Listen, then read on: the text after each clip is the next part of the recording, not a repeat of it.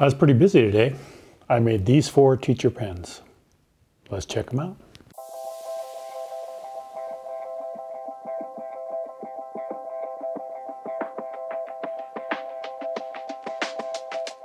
So today I made a teacher's pen, a couple teacher's pens. And the reason I'm making them is that I teach at college at night, so I have some friends there. This is the last week of our semester before Christmas break, so I want to give them all some pens. So a teacher's pen is a little bit different. On one side, it has red ink, and the other side has black ink, and each one twists out on its own.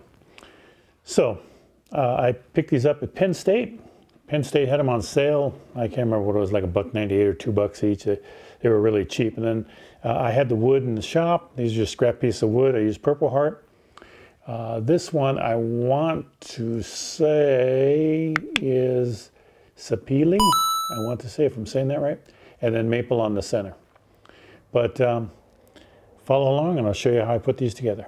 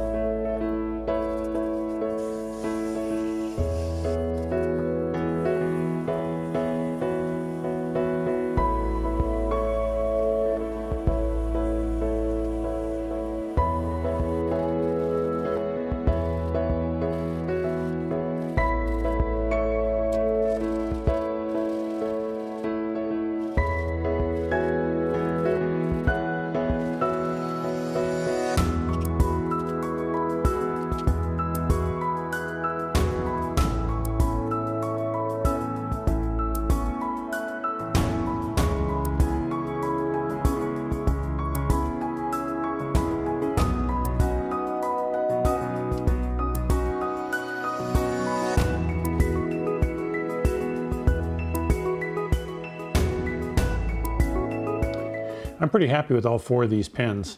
I have a skinny one, a little bit bigger. This one I made a little bit more round, and this one I had a little bit of design to the center. So, you know, when you start making them, it's tough for me to make the same every time.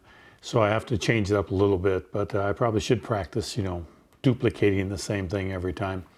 I also tried some different finishes. This one I used the Shine Juice that is made out of shellac, alcohol, and boiled linseed oil. And these other 3 are all with CA glue, and I actually use the odorless CA glue. That way it doesn't bother me so much in an enclosed, space that my shop is. But yeah, I'm real happy with these. Hopefully they'll like them. If they don't, then I have 4 teacher's pens. So anyway, if you like this video, please do subscribe. Click the like or dislike, depending on what you felt the value was. But I hope that you subscribe and come along as I continue making different types of pens, and I'll try to do a pen a week. Not guaranteeing that because life gets busy sometimes, but I'll try to do a different pen and show you how I put it together and how I turn it. And we're going to use different types of wood and acrylics and everything else. So hopefully you join me. Until then, stay tuned for the next video.